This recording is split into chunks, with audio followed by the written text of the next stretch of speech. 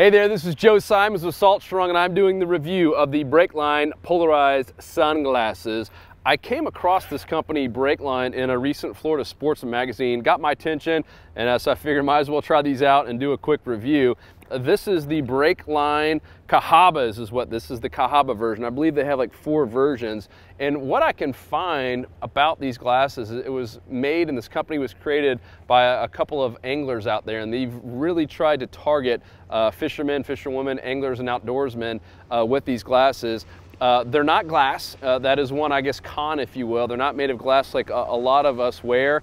But then again, these things are probably some of the lightest sunglasses, the lightest polarized glasses I've ever used. It almost felt like there's nothing in the case when I got it. I mean, they're really, really light. Polarization looks good. We'll try to do a view through the glasses so you can see what I see behind me. It looks great from what I could tell. I probably need to put them up against some of my other polarized lenses and just do a side-by-side comparison. But seems really, really clear. I love the fact they're light. That's the best thing I can say about these Cahabas, these Breakline Cahabas.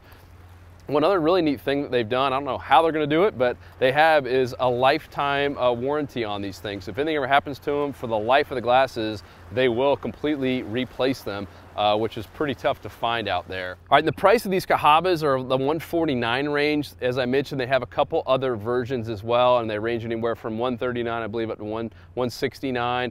So they're priced competitively, just like a lot of the other nice polarized lenses and glasses for anglers. Other cool features, these things are actually made in Italy. Italian polarized lenses for anglers. Who would have thought? Pretty cool though.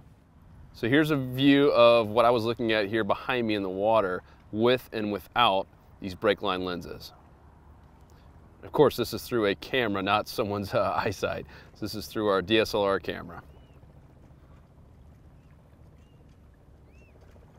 My only other recommendation for Breakline is to put a little lens cleaner. I love getting glasses, nice polarized, especially something in the 150 range with one of those little glass cleaner lenses in a protective case. Come on, Breakline, put one of those things in there, and this thing will be pretty doggone cool. I think any angler that gets nice glasses and spend that kind of money, you kind of expect that. Because that's my only other thing, is to have something else in here besides the glasses. Other than that, great pair of sunglasses. They claim that it's one of the better polarized lenses for anglers, so you'll have to test them out yourself to find out, but they're certainly polarized, they're certainly freaking light, and they look pretty good on my face from what I can tell. So check them out. If you're on our YouTube page, you want to know a little bit more and see more of the pros and cons, go to saltstrong.com and look up the Breakline polarized glasses. You'll see the post on it. Otherwise, check out Breakline polarized glasses to see all their other versions that they have. Fish on! There's something about the water that'll give you peace, all by yourself or with your family. Live salt strong and wear the line today.